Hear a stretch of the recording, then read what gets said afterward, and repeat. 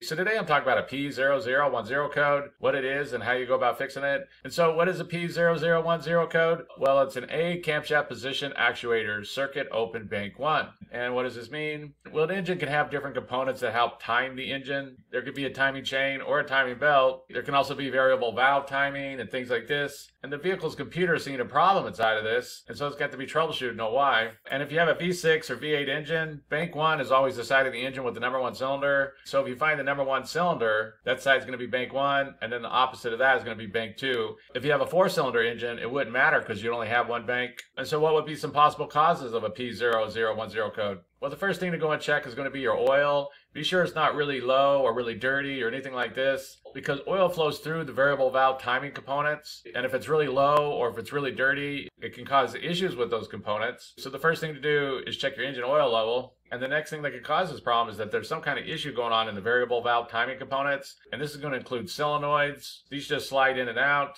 There's also an actuator, sometimes called a phaser. This is what the timing chain is going to be riding on. The most common component to fail inside the variable valve timing is going to be these solenoids. This is the main component that gets clogged up with old dirty engine oil. Sometimes there's even little screens that help filter out the oil, and these also can become clogged up. There'll be a wiring connection going to the solenoid that can also cause problems. Basically, keep in mind, anything wrong with the wiring, open, short, bad connection, can cause the same problem as a bad solenoid. The next thing that could cause this problem is going to be a bad timing chain or timing belt. Basically, there's timing marks that all need to line up, and if all of these timing marks don't line up, then the belt or the timing chain is slipped a notch and is throwing everything off. A more common cause is like this chain tensioner is not working well, it's not holding the chain or the belt in place properly, and so it's kind of loose, and so all those marks might line up, but when the engine's running, it's just kind of throwing everything off because it's kind of loose. A very old timing chain or timing belt can also do the same thing. When it's really old, it could stretch out or become loose, and then when the engine's running, it's just throwing off the timing just a little bit, and it can cause a P0010 code.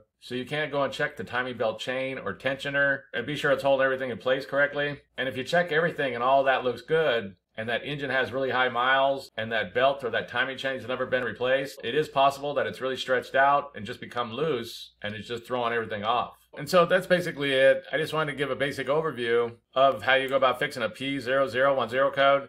If you have anything to add, please comment down below. If you have any questions, ask me and I'll try to answer them. If this video helps you, please click like, please click subscribe, and have a good day.